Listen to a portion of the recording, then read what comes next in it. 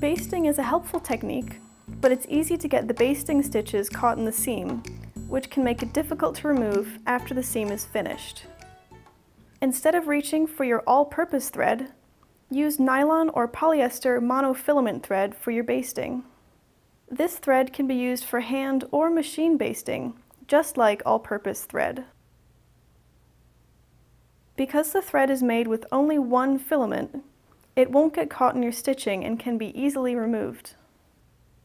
Most nylon and polyester threads can be pressed, but test it first to ensure it will not melt on your fabric's required heat setting. When the time comes to remove the basting, you can slide it out of the seam with no effort.